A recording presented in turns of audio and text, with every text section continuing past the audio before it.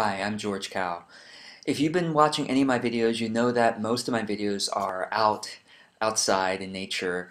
They've been really short business and marketing tip videos. Just those of you who don't know me, I've been a full-time business and marketing coach for 7 years. I have coached hundreds of clients. In the past 2 years alone, I've done over 1,000 individual business and marketing coaching sessions. I have partnered with some of the bigger players in my industry. So I have been around this marketing and business coaching stuff for a long time, and now I am sharing as much knowledge as I can for free. And so instead of doing the short tip videos outside, I'm going to start doing fewer videos, but maybe more substantial ones that include a slideshow. And the slideshows will be available to you. The link will be attached to the notes of this video. And so I'd love for you to give me feedback on how you're liking my slideshow videos. I did slideshow videos for several years in the beginning, and then I've been out of practice for about 3 years. So give me your feedback. I'd love to know. So today I want to talk about, and by the way, in case you're wondering what I'm using for my slideshow software, I'm using Google Presentation. It's a free slideshow software. I've used it for years. I love it. I highly recommend you try it out too. So I want to talk today about marketing activities. Some of them will get you clients as soon as possible, and others are designed to build your trust and credibility first and build your brand and messaging first, okay? Now, the reason why it's important for you to learn this is because a lot of people, and maybe you as well, you do some marketing activities, you're wondering, hey, how come I haven't gotten clients yet by doing these things that are supposed to work? And then other people who are like, well, I don't need clients right now, I just want to build my brand and my credibility first, they end up getting sucked into certain marketing activities that are very short-term focused, and they end up burning themselves out or burning their audience out. And so it's important for you to get clear on what activities are meant for short-term client acquisition, what activities are meant for more longer-term brand building, and you need to decide what's right for you. Just because some marketing guru says you got to do this 5-part formula for XYZ, it doesn't mean it's right for you. I have been around the block. I have taught lots of these such formulas myself. I've seen dozens and hundreds more of such formulas, and I'll tell you, nothing is right for you. You have to first, nothing is perfectly right for you unless you first get clear on your goals and get clear on whether these tactics are short, mid, or long term. Okay, so let's go on to this diagram. By the way, I'm drawing my own pictures for now. In the future, if these videos take off and I have a bit more resources to invest in this, I will, hire some Fiverr affordable graphic designer to make my slideshows prettier. But for now, I'm drawing my own little diagrams. So if you need paying clients as soon as possible, focus on short-term marketing, and I'll tell you what some of those activities are. If you don't need clients ASAP and you want to more build your trust and credibility first, clarify your message, build your brand in the long term, then focus on longer term marketing. Really, I will tell you, if at all possible, you should always focus more on the longer term, just because it's gentler marketing and it gives you more time to build up trust with your audience and really trust with yourself as well. So, but I know some of you need clients, paying clients now, and so you got to focus on short term. But whether you focus on short or long term, also see if you have time to do some mid-term marketing, and I'll describe that as well. So first, let's go to long term. As I said, if you can, if at all, do more long term, do more long term. But anyway, here it is. Longer term marketing is being consistent in your content on your social media. So for example, posting regularly on your Facebook or your LinkedIn or your Twitter, whichever social media channels inspire you, or uploading videos to YouTube. It's basically getting consistent in sharing your expertise, in clarifying your own message. I mean, when you share content, it's not, you're helping other people for sure, and you're drawing new people to you, but it's as much about you clarifying your own message and getting better and better at saying it with effectiveness. You see? So this is why it's more long term. You're building up trust with your audience, you're getting clearer and more confident yourself. And this is also why this may be surprising for you, is because some people say, well, social media is the way to do marketing, and they get on social media and they're like, how come it's been 3 months and I haven't gotten any clients?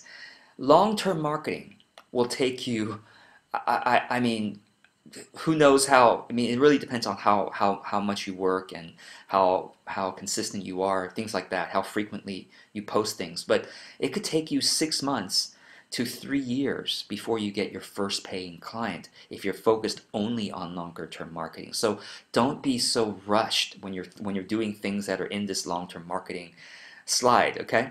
Another one is consistently posting on your own blog and engaging your audience there. Now, yes, some people can post one blog post and get a client, but come on, chances are most people who get clients through blogging, they take years to do it because they're more, if they realize what they're doing, they're more focused on clarifying their message and building an audience that really trusts them, that they really enjoy. So that's blogging is really for long-term marketing. Creating a Facebook group or a LinkedIn group and nurturing that community, that's typically not short-term, that's typically longer term, okay? Because it takes a lot of work to nurture and build a community. So don't just do it willy-nilly, you know, do it with thoughtfulness and with longer term in mind. Okay, let's look at what's mid-term marketing. And as I mentioned, whether you do long or short term, if you can possibly include some time for midterm, that's a good thing. So midterm marketing you can get clients anywhere between, who knows, let's say 3 months to a year. But it really depends. The time frame really depends on how much you work, how smart you work, and I'll give you some more of those tips at the end of the slideshow. So midterm marketing is reaching out to influencers to offer customized free content for their audience on and the content can be okay. So for example, somebody else who think about, okay, so let's say you help people with their health, okay? So you help people design a customized nutritional program that's perfect for their body type, etc. So maybe what you could do is to offer some free content about holistic health and sort of general advice about why one diet doesn't fit everyone and what are some things to keep in mind when choosing the right diet for oneself, right? You can offer some free content like that specifically for, let's say, someone else who has an online course about personal development. Personal development is pretty broad. It can include all kinds of things, and maybe you can show up as the guest speaker for health, right, or for nutrition. So as an example of that, or you find someone who's a personal development blogger, and you offer to do a special custom webinar just for their audience, or a guest article. But let's say you do a webinar. Here's an idea. You could offer to say, hey, listen, I'm going to do a really valuable and helpful free webinar for your audience, okay? And you can charge $5 for it. I'll deliver way more than $5 in value. You can keep the money, and I just want to have people. I want to give this information to people. I want people to know who I am, and if they want to work with me further, that's great. But the webinar itself will be awesome. So that's an idea, right? A guest article, okay, for blogs or a podcast interview. So think about your ideal client, and think about which other types of topics they enjoy, and topics that are similar to yours but not exactly the same as yours, that they would enjoy reading about or listening to. And that's how you find, and then you search influencers like that. Or you can even go to their Facebook profile and you look at, hover over more, find groups, click on groups and see what groups they're part of to get some more ideas, or see what pages they've liked to get some ideas, okay? Being helpful in online groups and offline groups, that's also a midterm marketing strategy. Let's go on to short-term marketing. Okay, now if you need clients right away, okay, then focus your efforts on these things. If you need short-term clients, you need clients right away and you have limited time, focus only on the things on the slide. Ignore the things on the other slides, okay? By the way, if you have a question on, George, is this short, or I was taught to do this particular marketing activity, is it short or midterm or long-term? Comment underneath this video and I respond to comments, at least once a week. So I'd love to give you my feedback on it. So with short-term marketing, you need to have done enough niche interviews to understand how to modify your offering to what your ideal audience would love to buy. That's a really, really good use of time, honestly. If your offer is right and you're talking to the right people, you have to do very little marketing for them to say yes. Okay, so it's all about getting your offer right and talking to the right people. If you click on this link, you'll be able to then find a link underneath that. Click on this link and that'll bring you to my article, my advice, my instructions on how to do niche interviews. Be sure to study this article and take action on it. You will be so glad that you did. Okay? And then if you've got the right offer, but you're offering to people who aren't buying, that means you need to offer it to a different audience. You need to switch and offer to a different audience who are more likely to buy. Okay, this is really, really, really important because if you're not doing these things, doesn't matter how hard you market, people aren't going to buy it. You got to get these things right. And then once you've got these things right, then you can use my 3-stage plan. Again, click on this and then click on the link below that to get to my 3-stage plan.